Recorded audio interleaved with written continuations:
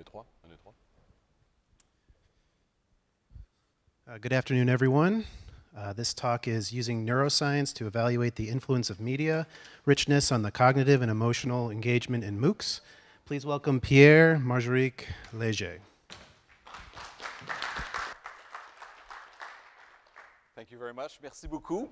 Bienvenue à Montréal. Welcome to HEC Montreal. So it's a great pleasure to be speaking at this conference. I'm a professor here at HEC Montreal in information technologies, and I'm a researcher in the field of studying humans in interaction with different types of media, whether it is mobile phone, tablets, or computers, in different types of contexts. And today, I want to bring to you research that we do at my lab in using neuroscience and neuropsychology to study specifically how we can understand engagement, emotional and cognitive engagement of learners in MOOCs. Right? So we've conducted a study with collaborator here from HEC Montreal, including Jean Talbot here that is with us. And I'm here to present you the results of a study we've conducted last year with a MOOC that was designed here at HEC Montreal. And we used the EduLib platform that was developed here at HEC to diffuse the content. So a few words about what I do as a researcher. So I'm here at HEC Montreal.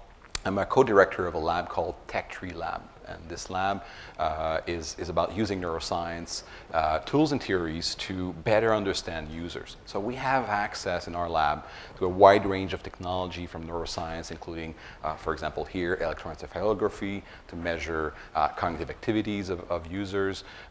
We would use physiological measure, eye tracking, automatic facial analysis to study how users interact with technology. For example, here with a tablet, mobile phone, or even with more than one user in the context of gaming, for example.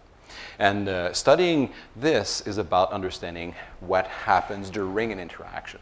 It's often in our field in psychology or in education, we're bound to study the perception of users or only their behavior. And in our context, we're specifically interested by monitoring what happens automatically and unconsciously on the user side while interacting with the technology. This study is specifically on the topic of media richness or production style.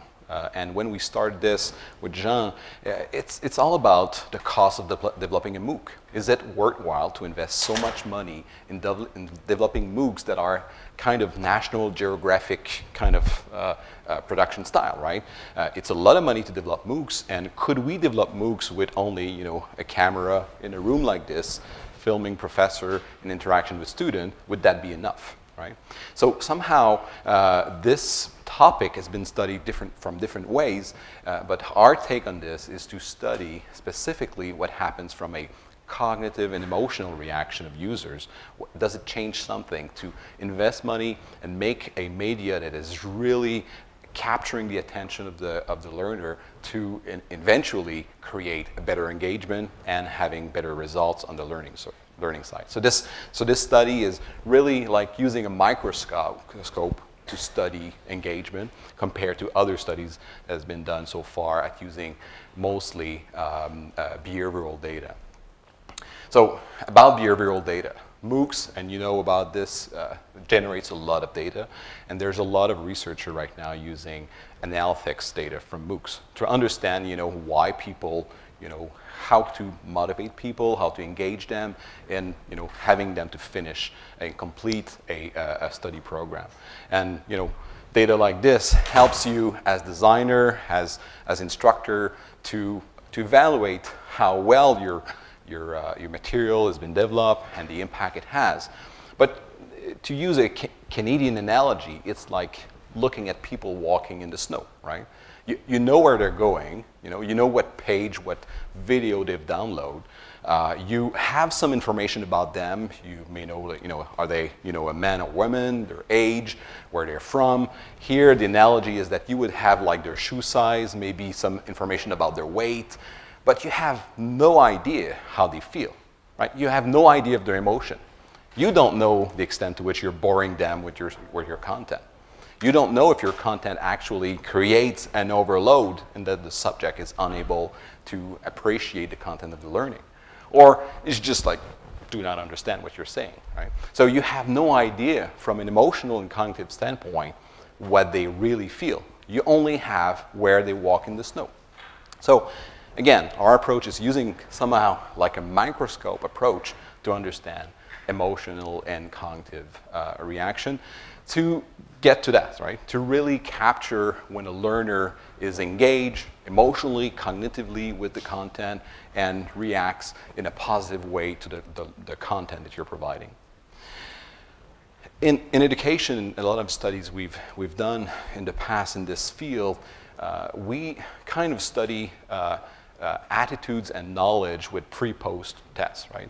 So if you were to look at the effectiveness of a training, you would use maybe a knowledge test before the content and after the content to somehow measure the delta, right? How much learning happened during the training.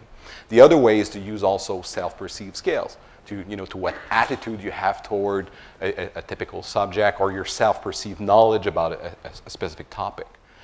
In every case, it's about taking the learner as a black box. You're looking at the learner, you're seeing where the learner walks in the snow, but you don't really know what's happening in the black box, right? And somehow using neuroscience tool is about opening this black box and understanding what the user the learner is really emotionally and cognitively engaged with the content. So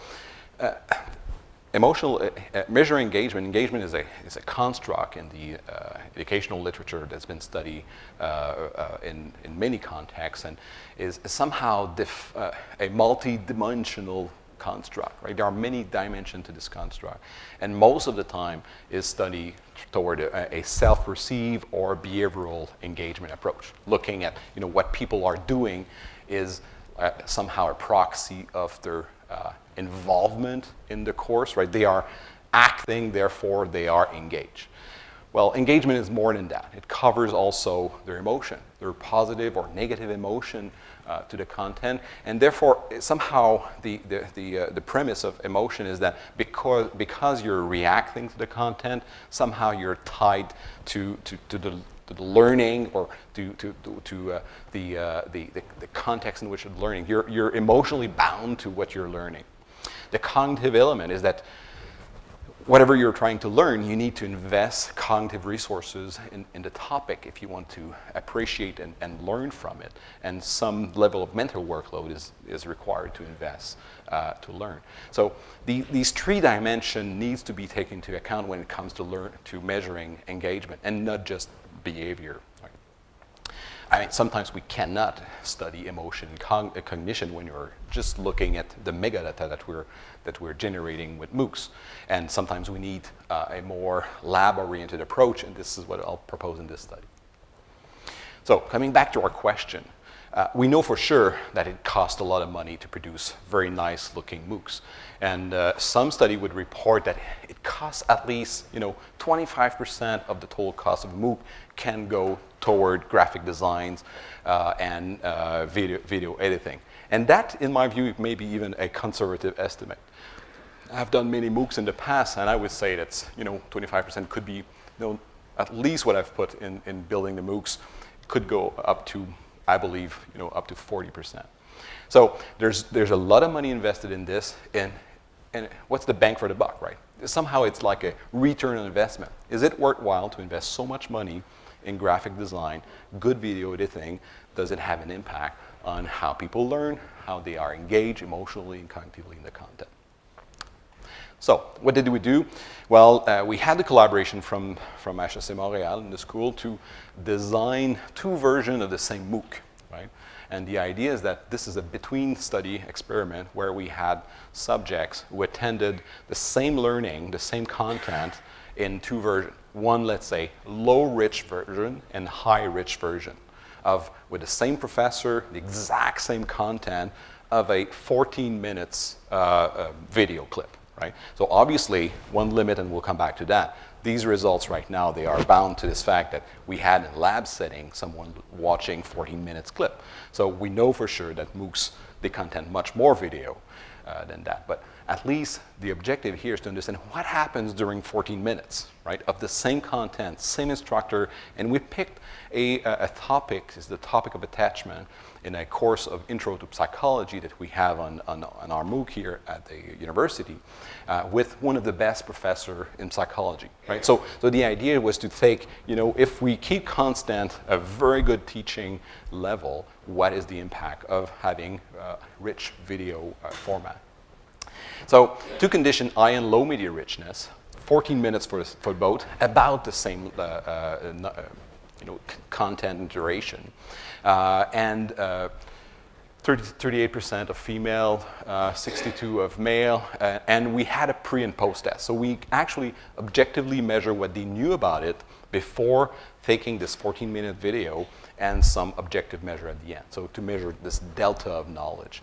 And this pre and post was designed by experts in the field, and we had really a very valid way to measure the knowledge acquisition. So that's about the experiment we ran, right? So we did that last spring.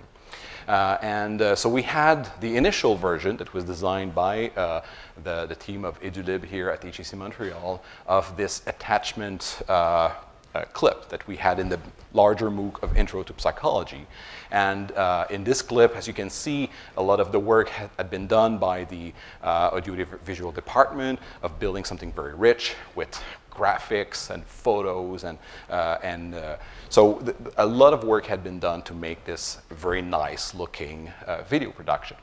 So we took the same content and we asked the same professor to go back in class, and we refilmed the exact same thing with what you see here, a very static video, like what will be this video at the end of someone talking to a crowd, students there listening, something very cheap to produce, and at the end is, what's the effect, right? What it will be the impact of having just this as the variable that we manipulate. So what is the instrumentation? So this is my lab, so I have several of these rooms where we're measuring several modalities synchronously with a participant that is learning from this video. And so we have here two different types of measure. First of all, the cognitive engagement is measured using EEG. So EEG measures brain activities, and they are building upon different work from neuropsychology. There's something called the engagement index, which somehow measure the level of mental effort put in a task, which, every time you're doing a task on a computer, there's some level of mental workload that you need to exert. But at some point, if you put too much, it becomes vigilance. So there's like a moderate level of cognitive investment that you must make to learn. Then we have emotional and engagement with two different constructs. One is valence, and the other one is arousal. Valence is very easy. Valence means unhappy to happy. So we measure that using automatic facial analysis. In other words, what we do is that the webcam that you have at the top of the computer measures your facial muscle micro expression. It goes something like this, right? So you have a camera, and 6 times per second, there's a machine learning algorithm that measures micro movement and will infer on your different discrete emotion. And in total, what it comes to is something like this, where you see a valence curve where you have a very precise moment of, at this point, for example, the learner has a high valence reaction, and later on at 32 seconds, a much lower valence. So let's say a more negative valence. So this is our valence construct. The emotional engagement arousal is the intensity of your emotion, and that is measured using skin conductance. So skin conductance actually measure your when you sweat. It's typically associated with stress and can be measured as the conductivity between the two electrodes, and is a pretty strong construct with regards to measuring the arousal of someone. So taking both together tells a story about what is the positively, are you positively valenced? How much Are you happy about what you're learning? And the intensity of the learning is important, right? A learner that is like drowsing in a classroom, you would see the arousal and the actual electrodermal activity to go flat, you know. Someone who reacts and is engaged, you will see all these little mountains of reaction. In effect, this electrodermal activity is like a lie detector. You understand? You see that in movies, right? The polygraph. It's the same technology. So let's talk about the results. So we have these three constructs, and the very good news overall is from a both emotional and cognitive reaction, the impact of time gives the high richness media a much stronger result. So let's take, for example, face reader, which provide this valence. So on the y-axis here, you have the overall on time. You see this is the total duration of video. It's that on average, the valence of the learner using the high richness media is not only higher but constant throughout the video. As for the other part, it's still negative, right? This is not like a comedy movie or something, right? You're learning on psychology, so overall it's not a positively driven, it's mostly a somehow neutral, but the high richness has a significantly, throughout the video, a significantly higher valence than the low richness. The other part, and that's the most interesting result in my view, is this tonic EDA, right? This is the electrodermal activity of the participant, and early on, and maybe this is due to the human interaction that you get from the low richness, you have a much higher reaction. The arousal at the beginning of video is higher in the group of low richness, but over time, you see how much the low richness video brings the learner in a drowsy mode, right? And at the end, you really see a significant difference in terms of the arousal of the participant. At the end of 14 minutes, you really clearly see how much the high richness video is able over time to keep the learner on its toe, being able to bring it back into the learning process. So it's not significant at the beginning and becomes significant at the end. So again, it's a time-driven process by which starting at some time in the process that the high richness plays a very important role. And cognitive engagement, again, is the notion that you have to cognitively invest in the learning process to learn. And if you're not investing, you're just apathic and not putting enough effort to understand what's happening. And what we see here is that over time, so this ratio has been developed by NASA scientists to measure the cognitive workload of astronauts. So the idea here is that you want someone that is engaged, but not too much, right? At some point, this index becomes vigilance, right? One of the ways to see that is that suppose you're driving a car in a city that you know very well. I mean, this is all automatic, and you still need to invest some cognition in the driving process, but a lot of it is automatic. If you come in a new city and a lot more stimuli, let's say that you don't drive in New York very often, you will hold your wheel like that and look everywhere. You're high vigilance. And high vigilance is not a mode for learning, right? If you bring your learner in a vigilance mode, this is not good for the learning process. And what we see here is that over time, it becomes significant. It's not at the beginning, and over time, the high richness keeps the learner in a process that is more cognitively engaged with the media. But again, this is what happened during, and what we want to know is that, does that impact the performance of the learner? And we would have been happy just by the results of finding that we find a very significant difference during the process. But to our, let's say, we were extremely happy to find that it also impacts the pre and post tests. So the delta is actually being predicted by all these three measures, right? So we find a significant relationship between valence and arousal during the process. So that's a direct effect. And we find a quadricular relationship. That means it's an inverse U shape, right? So at some point, you have to invest enough in the cognitive activity. But if you go overboard, vigilance will bring a negative effect on performance. Performance being like the learning delta from pre and post video. So overall, this for us is a very strong support for our hypothesis that that we had initially, that high richness video do have an impact on the learning process. So, conclusion of that before we take questions.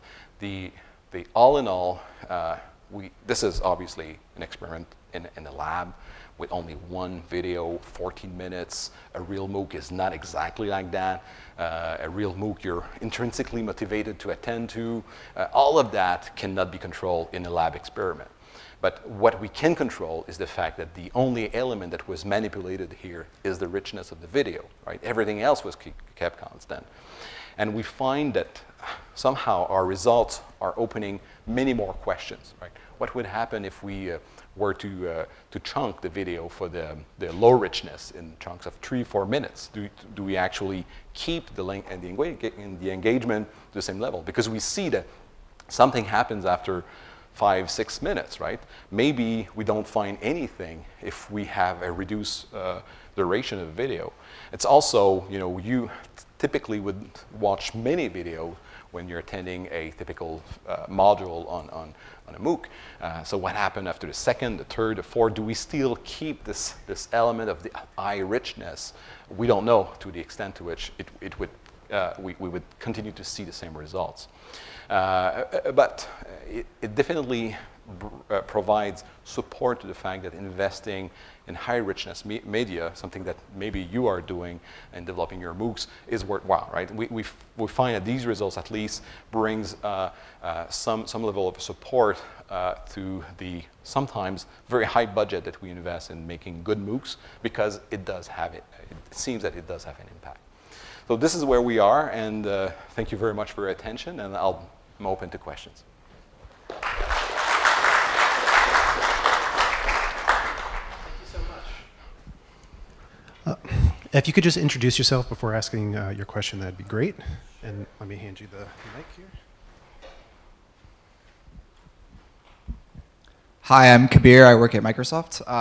I was just wondering if you could go back to the EEG cognitive engagement index slide. So I'm just noticing the y-axis, and I was just wondering if you could talk to how significant this difference actually is. Like, I'm just not very familiar with the metric. So it's a ratio that is based on certain frequency bands. So it's measured from several location from the EEG electrodes. Somehow the ratio should lead to something between 0 and 20 on average.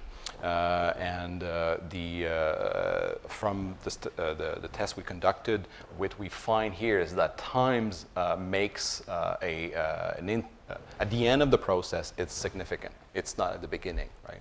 So what we find here is that over time, the engagement index, there's a growing difference between the two conditions.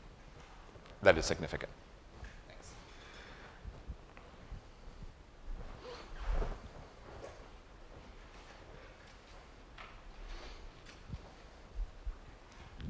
Hi, I'm JPS Kohli from Scale Up Technologies. So I'd like to go to the slide just before this. Just before. You want to know if it's significant? Yeah, so this is... no, this is very interesting. This is the perfect X, right? Yeah. So have you tried, or is there a plan to actually combine this, the two strategies, have more talking head video in the beginning, and then later towards the second half, increase the media richness? Does that make a more perfect graph, or did you try that out? Is that a plan? We have not definitely tried that, but it's an interesting idea that one could have from these results, the impact of the human interaction that you get from seeing the professor live, and then moving on to a more rich media. It's an interesting idea, but we definitely haven't tested that. I haven't tried it in a lab environment like this, but some of I think because we provide services around MOOC development, video is a big factor, both when I was at Microsoft and now when I'm providing those services. We have been able to have a talking head along with a very fast PowerPoint-based animation, which is kind of very cost effective. But the moment you go into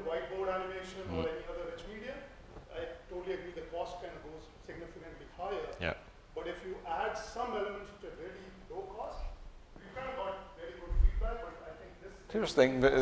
We definitely have tested the two extreme of a continuum. When you do experiment, this is what you want to do, right? Testing like the boundaries. And here we really had, human only. And in this 14 minutes clips, you'd never see the human, right? You just hear the voice over a rich media. So in a sense, for us, it's the perfect experimental manipulation. But what you bring here is very interesting, like this hybrid approach. We have not tested it, and could be also bring different results than what we have here. Thank you very much. Very good question. Oui, yes. I've got a question on this slide as well. Is this saying that the low richness videos are better up to the point of 400 seconds? So for shorter videos, like the lecture styles are more engaging, but after that point, they become less engaging for the video watcher? I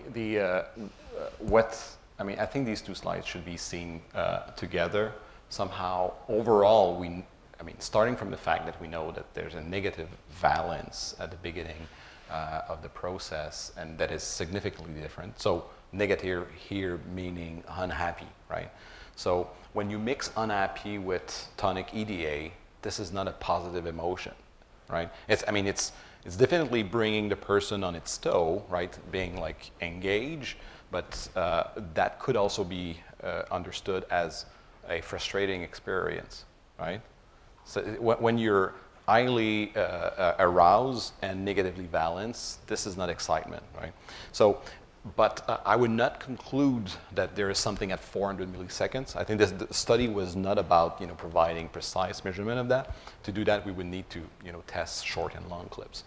But there's definitely something different at the beginning, and what you can conclude also from a negative emotion and low arousal, this is apathy, right? And another discrete emotion. So somehow the person was not necessarily very happy to see this non-dynamic, very static scene, and at the end, somehow got bored into doing that. Make sense? Yeah. Okay.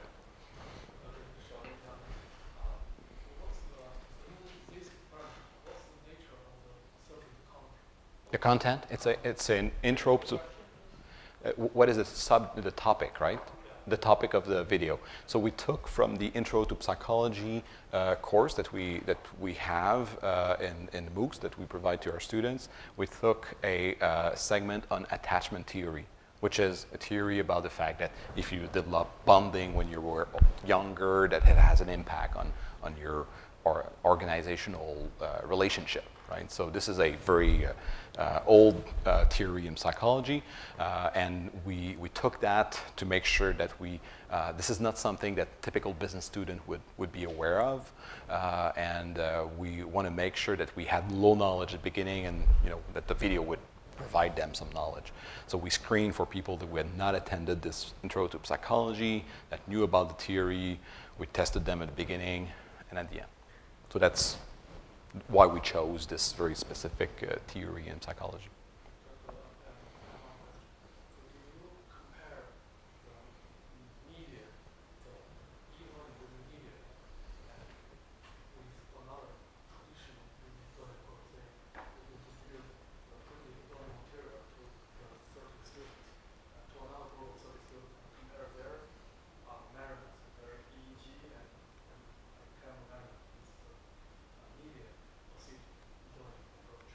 So the only thing we've done is to manipulate those two. So it's between subject experience. We have not tested it with people outside, students that are not in lab context. The benefit of a lab experiment is that you all constant, all factor.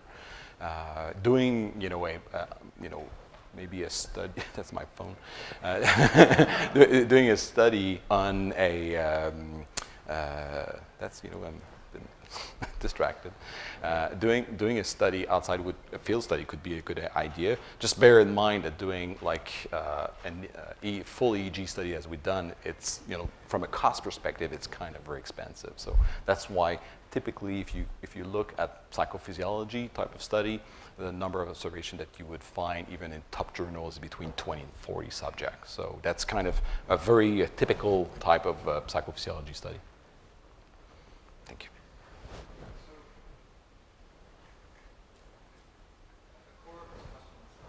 the difference of richness in media, and that has a cost component to it.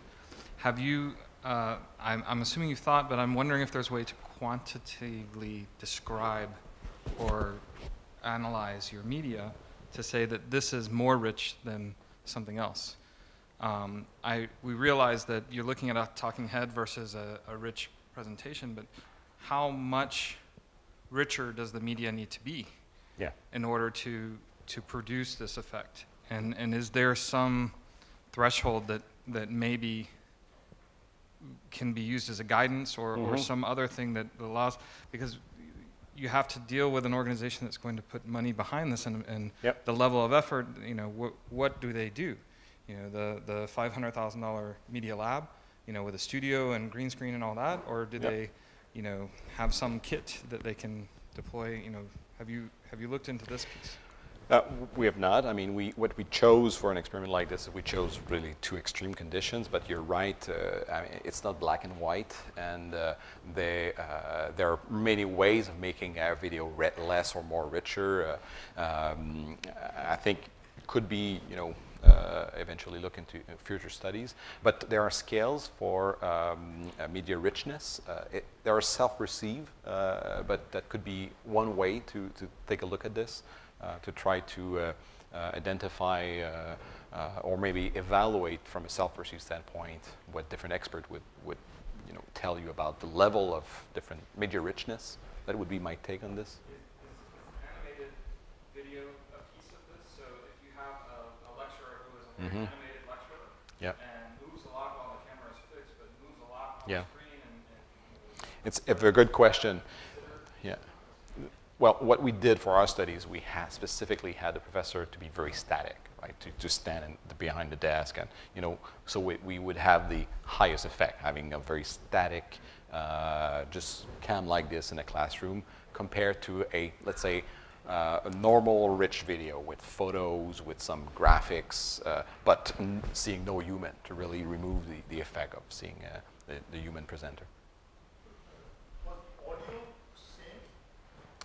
No, almost the same. It's very difficult because the audio was synced with the media, the exact same content, right? The professor gave with teleprompter exactly the same in a, let's say, natural approach. Same voice, same person, but it didn't took exactly the same number of minutes, right? I think it was like 14 something. But with the teleprompter, we made sure that it was exact same content at the end. Yes. Do you have any insight as to how motivation would play a role into a study like this? I'm sure that it would play a role. Here we had participants in a study that were paid to participate.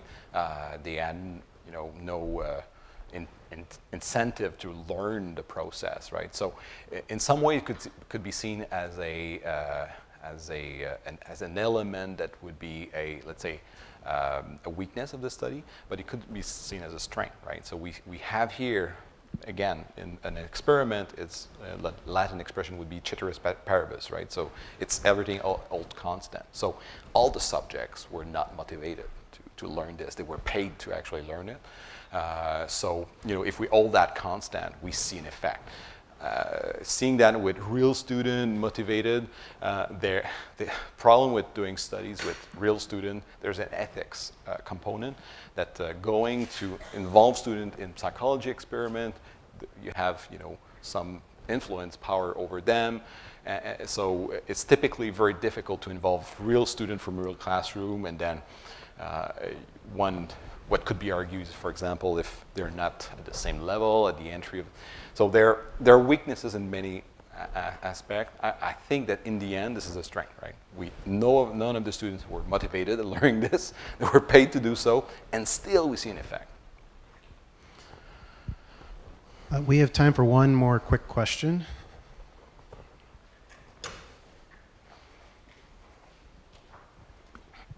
Thank you. Richard Webber from Stanford. Very interesting talk. Hopefully this is a quick question and quick answer. You mentioned that the pre and post testing indicated an improvement. Yep. Can you quantify that? I'm wondering how much better was the was the learning? I don't have it with me. It was a significant improve for all groups. You know, whether you were in the low or rich, they all learned something and were able to answer these objective questions at the end. But I don't have them with me. I guess the question sort of motivated by, it's similar to how much you actually invest. The one half of the equation would be how much do you invest and how far do you have to go to get the benefit. And then there's effectively a cost-benefit analysis, right? How much do you put in terms of richness of media, and what percentage improvement by some measure do you get in terms of learning? What I can report is there was a significant difference, but very difficult to quantify, especially it was only a 14 minutes clip. Thank you for a good question. And our intention is to go the next step, and obviously to write the scientific paper around that. Currently, we're looking into computer and education as a possible outlet to send our paper. So if ever you have a better idea, you can send me an email as a suggestion of where we should be sending this paper. Thank you very much, everyone. Thank you for your attention. Thank you.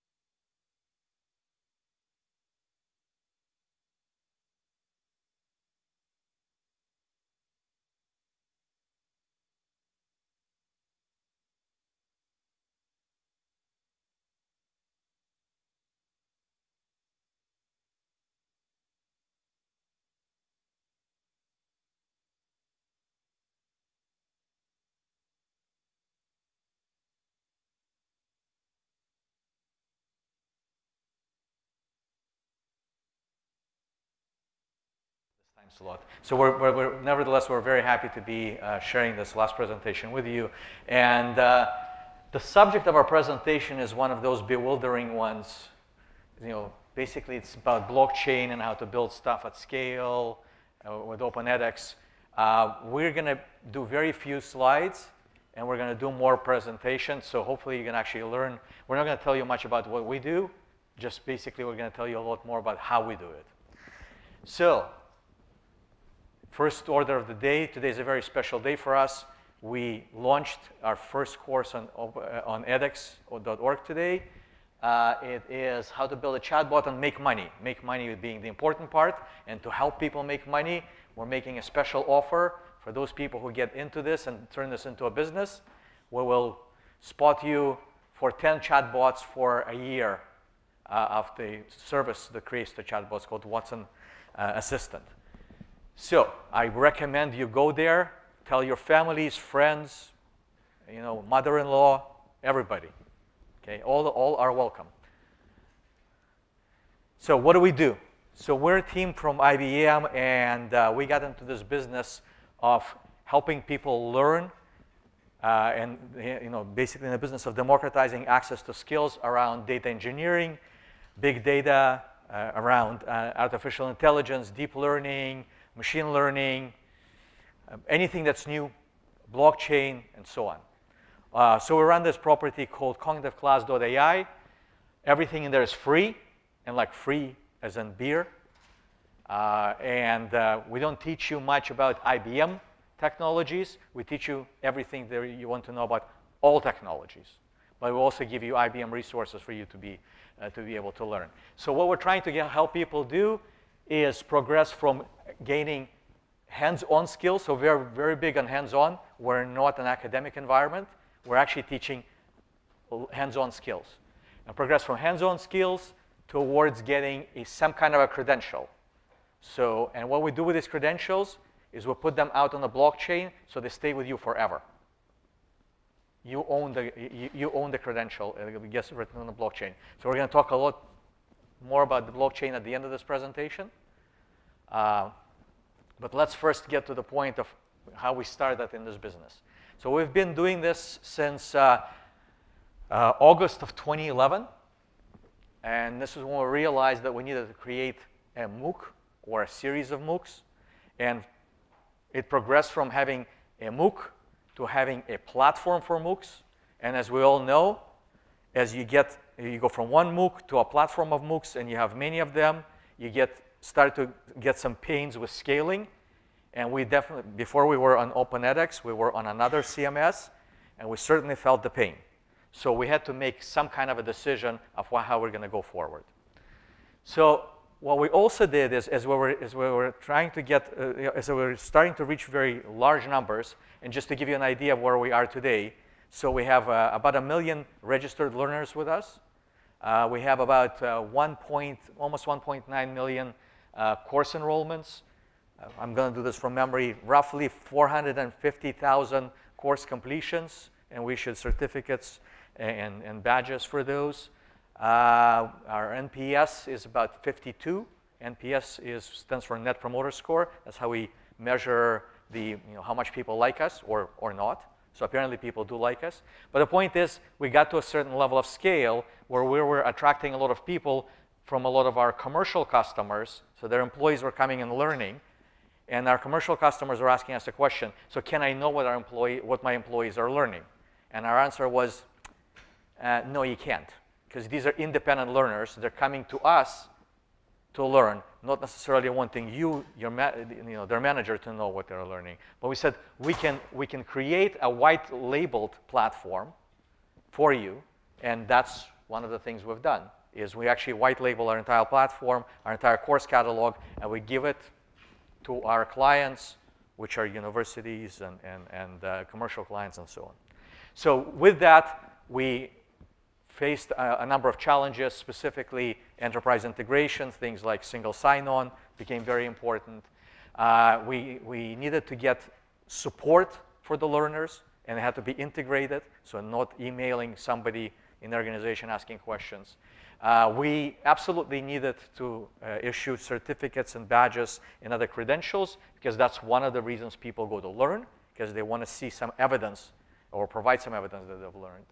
As well as our clients, our corporate clients specifically, are very focused on maintaining their brand and identity and the configuration, but more important, having the materials and learning experiences coincide and be tailored to their corporate objectives.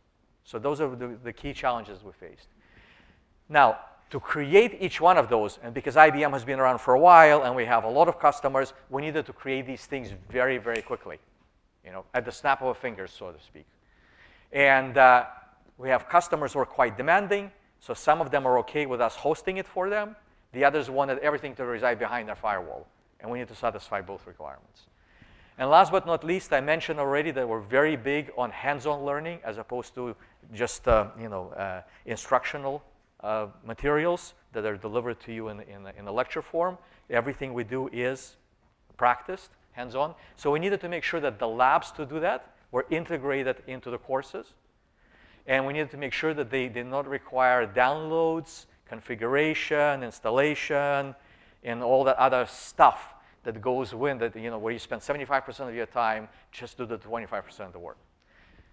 So last thing first. The first thing we did is we added integrated labs into our environment. The way our labs work right now, you can see it here, is, well, hopefully you can see it here. There is a button right within the course. So this is your typical edX or OpenEdX-based course. There's a button right there. It says Start the Lab.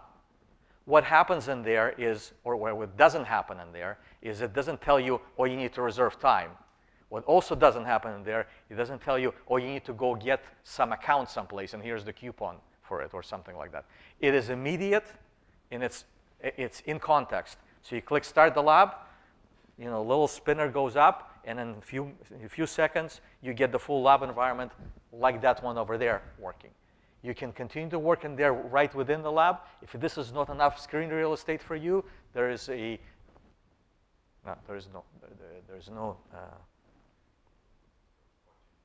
pointed. Yeah, you probably can't see this, but it says there's something in there that says full screen.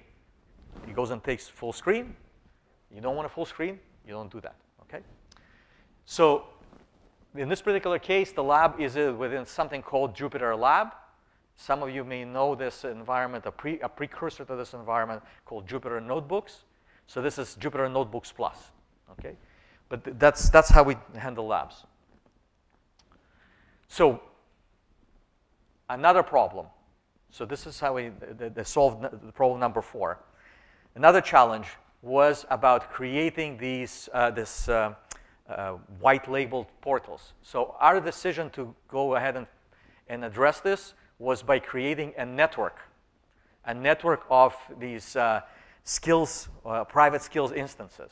And at the center of this network is this, where we place this, something we call Skills Asset Catalog. That's basically our catalog of courses, tutorials, and other materials. Now, what we do then is we syndicate this out to a number of our clients and partners. So these can be university partners. This can be startup accelerators. We work with a number of them. This can be other MOOCs and other training providers.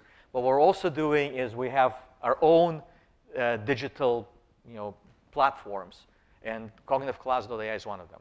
So the key point in here is we needed to create a syndication mechanism where we're able to put this out at scale. So this is how it's implemented. What you're seeing in your screens right now is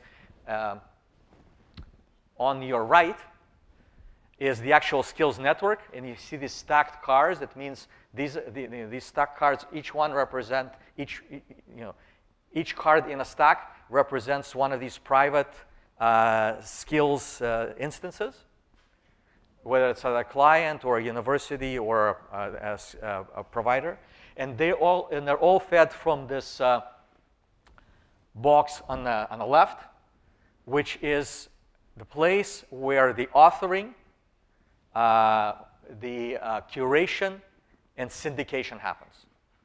So how does this relate to the open edX?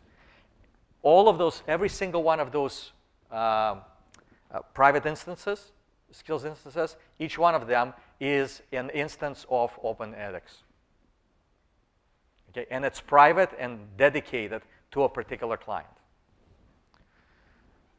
Everything you see, you see in there says a box says CMS and LMS over here.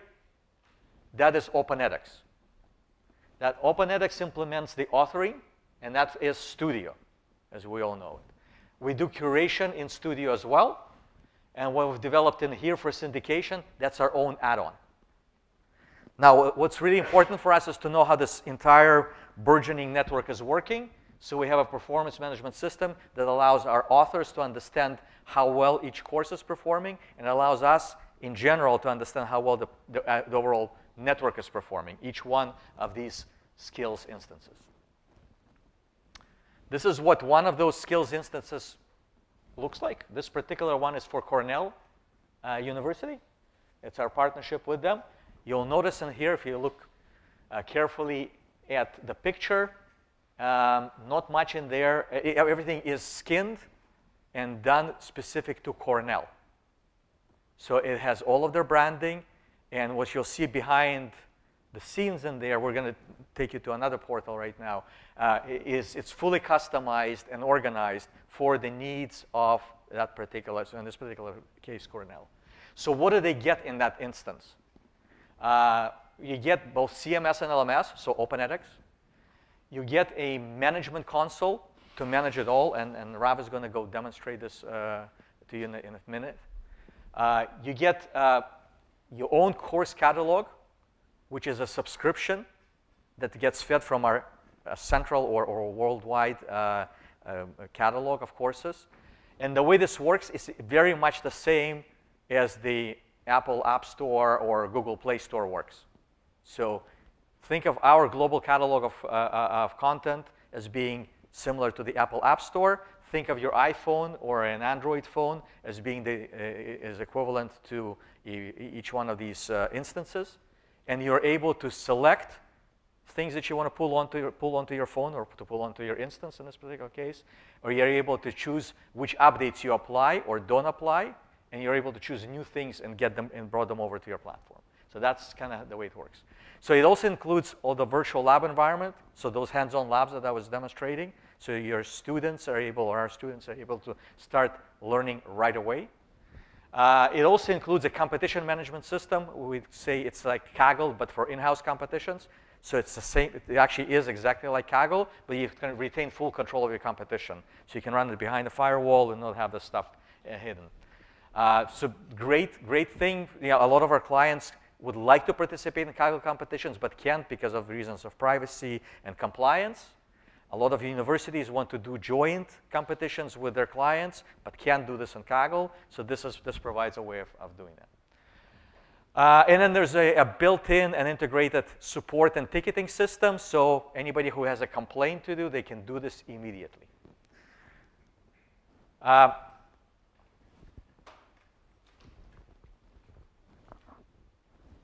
So I'll pass the baton over to Rav, and he'll actually show you how we create this stuff.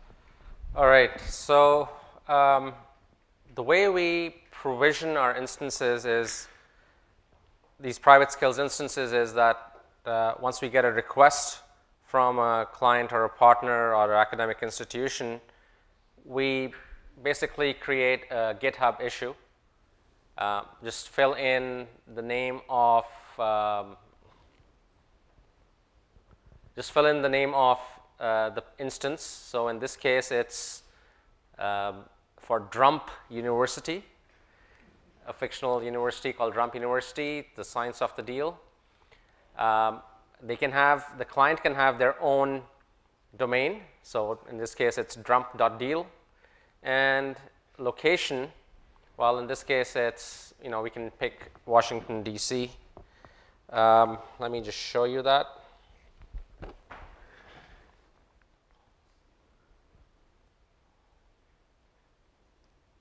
Is it Chrome or Firefox?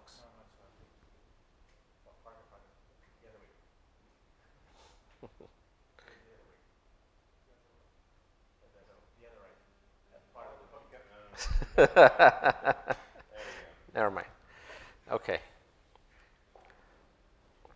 So, I'll just delete the other data centers. So we have IBM data centers worldwide and IBM Cloud.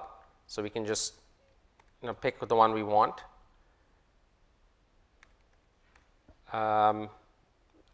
Specify a due date. I'm not going to do that in the interest of time.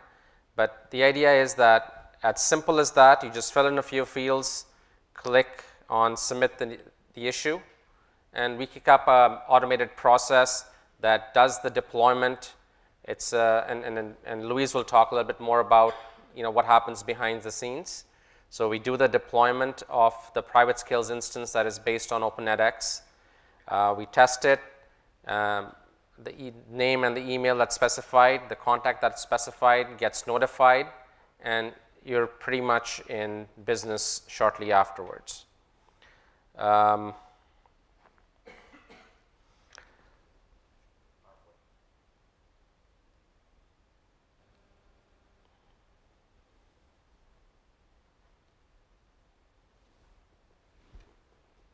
Okay. So I'm going to show you a private instance, a private skills instance that we've created for a demo. And in this case, it's for University of Antarctica, where polar bears and penguins go to learn.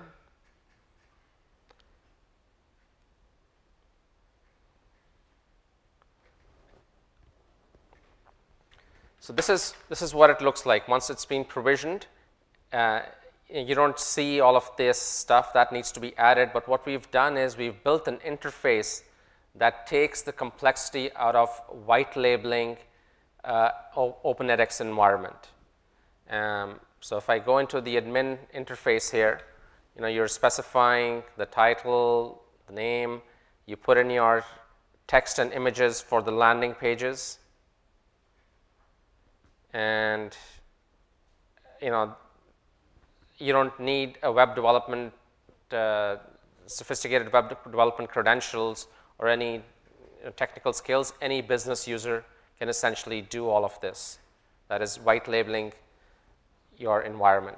You upload a logo for whoever you're white labeling this for, header, footer, and then as Leon mentioned, we have a catalog of courses, a global catalog of courses, but a client who wants to access the information, wants to get a copy, if they're interested in a specific course, they can simply go click on Get button, and what that's going to do is get the course from our global catalog and install it in the private instance of OpenEdX that we've just provisioned for that client.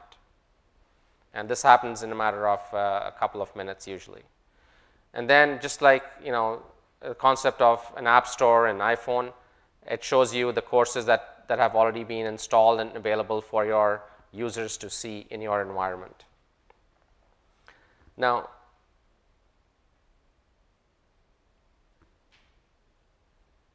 okay, so that's a list of installed courses. In order to create programs or learning paths or pathways, we've built another interface on top that lets you quickly and easily create new learning paths, essentially collections of courses. So you fill in a little bit of the information, and then it shows you all of the courses that you have available in the catalog that you've installed in your private instance of the catalog. You just, let's say you're doing something on Hadoop, so you just drag the Hadoop-based courses over. So here's another one on Hadoop. And so now you have, if you create that learning path, you have a pathway. Let me actually call it.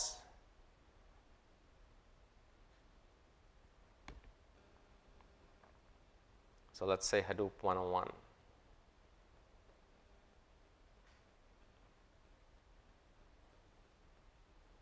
So now if I go on top, just name it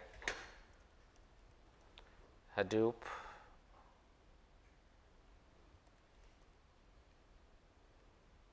And I create that learning path.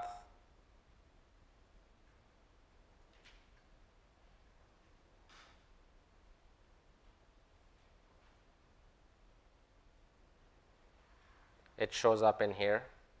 And if I go back to the website, it's pretty instantaneous. I don't have an icon for it, but I can do that. So here, that Hadoop learning path has just appeared. And if I go into that learning path, I now have 3 courses in there: Hadoop 101, accessing Hadoop using Hive, and controlling Hadoop jobs using UZ.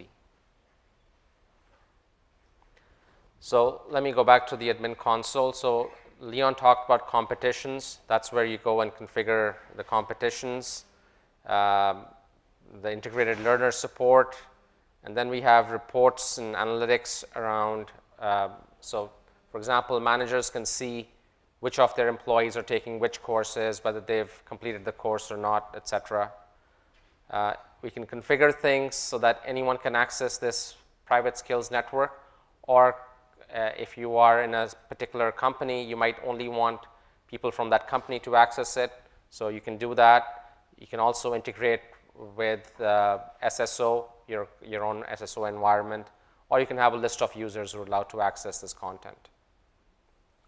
So this is basically an environment where you can very, very easily access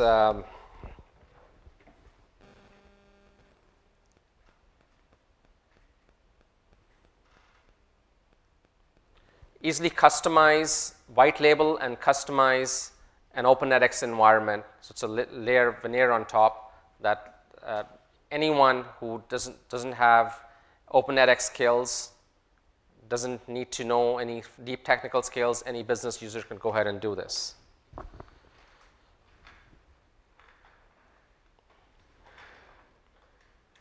So I'm going to pass it over to Louise now, who's going to talk to you about, what we showed you seemed very simple and easy to do, but it's a lot more sophisticated, and Louise was going to talk about what's behind the scenes.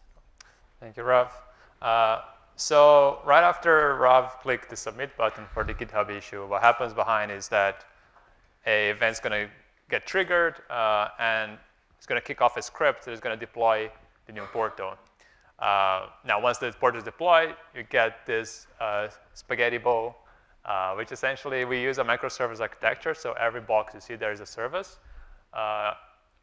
It's hard to read, but you're going to recognize things like LMS, CMS. They're all individual services, the MongoDB, MySQL. And we also have our own add-ons to the platform. So the competitions and the support system are also separate boxes. So everything is Dockerized, so each of those boxes are one or multiple Docker containers. And we kicked that off by running an Ansible playbook, basically. That's going to configure the infrastructure, so it's going to provision hardware if required. So if we need more servers to host our infrastructure, it's going to get one. It's going to configure DNS, set up the proper domains for the portal. It's going to grab certificates, like TLS certificates for SSL. It's going to wait for them to be generated and integrate into the portal. It's going to configure the lab instance. So all of our private skills, they talk to the lab behind the scenes. It's going to configure that as well. And it's going to provision everything. Once it's done, it's going to notify us that it's ready. And we just move forward back to whoever is responsible for that instance. And I think that's it. I'm going to go back to Leon. He's going to explain about what we do with blockchain. Right. So just to complete what Luis was saying, we don't really have much time to actually show you what's behind the scenes, but this is a fairly sophisticated system. There's a container-based orchestration system in there that provisions this, load balances, moves stuff around. You saw the spaghetti in there. That's an actual, we use a product called Rancher, and Rancher is what we use for managing the catalog and deploying all of this out. So, but what about the blockchain? So we have 5 minutes, and I wanted to leave at least a couple of minutes for questions. So there's been quite a bit of talk during this conference and in the industry in general. What are we going to do with credentials? And that talk is driven by two factors. One is credential management, credential issuing, credential custody are fairly complex issues with a lot of dollar signs assigned to them. That's one. Number two is we don't do this very well. There are people, because there's a lot of dollar signs assigned to it, there are people who will issue fake credentials. You know, diploma mills is a huge industry. I believe it's $2.4 billion in the US alone. That's a lot of money. Okay, this is not somebody in the basement just photoshopping a certificate. This is people making incredible money from manufacturing this. And by the way, the biggest consumer of fake certification credentials is US government employees. Just a little, because to qualify for specific job levels, you need to have a specific level of education. So you need to produce the credentials. Stands to reason that they shop for them, right? But the last piece, and it's probably the most important one, everybody heard about Bitcoin? Okay? So that drives a lot of interest in blockchain. And then we try to apply blockchain to everything. So one of those everythings is academic credentials. So we took up that challenge as well, but it took it up from a different point. We actually came from a need point of view, not because Bitcoin is so popular or everybody wants to do blockchain. And our need was very simple. Just like edX.org, just like many of you, we issue a lot of credentials. I said we issued about 425 or 450,000 of these course completion certificates. And guess what happens when people get the course completion certificate? Anybody? They put it on LinkedIn. What happens next? So one person puts it on LinkedIn, 100 people the very same day download it to their Photoshop, change the name, and upload it back to their profile. Okay, that's a problem. Okay? And it happens in every country, by the way. Don't look towards Asia. It happens everywhere. Why do they do that? Because unlike traditional universities and academic institutions, which are able and charge a lot of money to validate the credential on the order of about $80 for validation, and it takes about 2 months to get it validated by an employer, nobody calls Coursera, nobody calls edX, nobody calls us to validate it. You have to take it at face value. So I call these people who do that, I call them credentials artists or diploma artists because they're very creative. And by the way, sometimes they don't take other people's certificates. They take their own. They may pass one course and a substitute name for a different course because they're applying for a different job. So that's a problem we wanted to solve. But the bigger problem we also wanted to solve is everybody today in this day and age, especially with all the scandal around data privacy and who owns the data and are Googles and Facebooks of the world have too much control, we thought that this problem applies in spades to the problems of credentials. So what we wanted to do is we wanted to kind of return the data and return the credentials back to the rightful owners. Why should it be owned by LinkedIn? Why should it be owned by Google? Why shouldn't it be owned by you, the person who earned it? So that's what we tried to do. So we created this method and implementation for anybody who is running Open edX to be able to create credentials on the blockchain. We call this blockchain Documentorum. It is not ours. It is something that we're doing as a consortium, and we're inviting other people to participate in that consortium. So we have no desire to go and control it. There are too many people who are trying to control the blockchain. It's not going to happen. So we're trying to do it the other way around. We're trying to create a community around this, and nobody and everybody should be owning that. So Louise actually is the author of the X block that you can use to add to your Open edX site to start writing the certificates onto the blockchain. And then we're also inviting people who create applications to create applications on top of that blockchain. So this basically tells you where we are. We run this as a POC. Our next steps is to build to build the consortium and to open source the code. Apparently, I'm out of time, so I thank you all for sticking around for this long and discovering us on the agenda. So hopefully this was useful for you. And as we're doing the presentation, I realized we committed a kernel sin. We did not provide our contact information anywhere on the slides. So we're going to have to figure out how to do that. Unfortunately, I'm going to have to run out of here because I have a meeting to go to, but hopefully Luis and Raf can stick around and answer questions. Thank you.